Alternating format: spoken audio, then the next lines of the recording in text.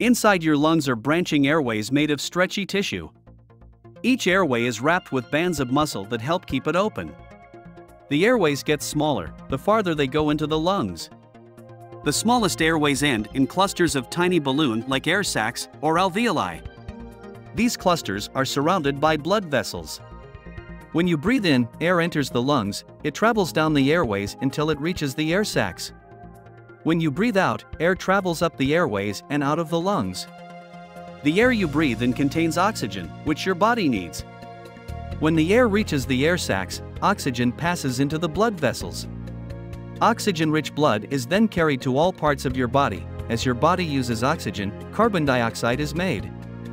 Carbon dioxide is a waste product, then the blood it carries goes back to the lungs. Finally, when you breathe out, carbon dioxide leaves your body. With COPD, air doesn't flow normally, and it becomes harder to breathe. Chronic bronchitis and emphysema are two common types of COPD. Most people have both. With chronic bronchitis, damaged airways make more mucus than normal. Mucus builds up and narrows the airways. The lining of the airways becomes inflamed or swollen, and the airways narrow even more, and less air is able to travel in and out of the lungs. With emphysema, damaged airways lose their stretchiness and become floppy. The airways may collapse when you breathe out. This traps stale air in the air sacs, making it harder to breathe. Over time, the air sacs lose their shape and less oxygen enters the blood vessels. Airways are lined with mucus and tiny hairs called cilia. The mucus traps dust, smoke, and other particles as you breathe in, then the cilia sweep the mucus up the airways to the throat, where it can be coughed out. This process keeps the airways clean and helps to prevent infection. Smoking damages the cilia that line the airways. So they can't sweep the mucus and particles away, and damaged cilia worsen the problems caused by COPD.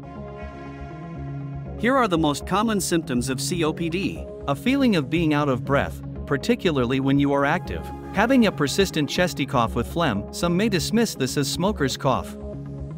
Chronic chest infections, and persistent wheezing. Symptoms tend to worsen without treatment.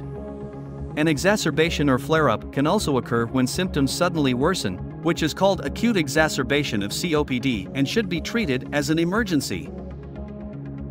Stages of COPD.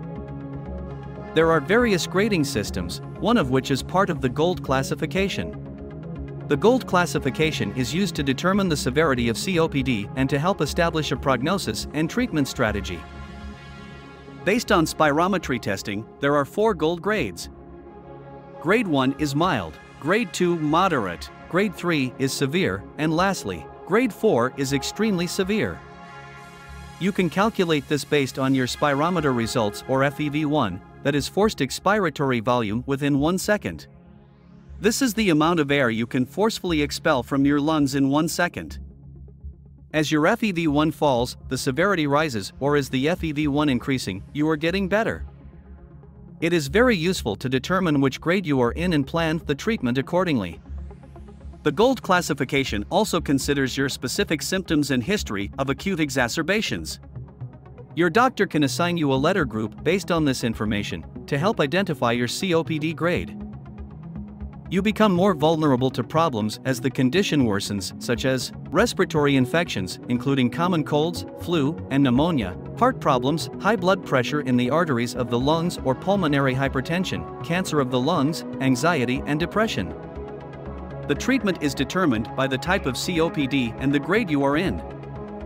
In the next video, we will talk about the diagnosis and treatment options for COPD and we'll discuss the lung sounds in patients with COPD.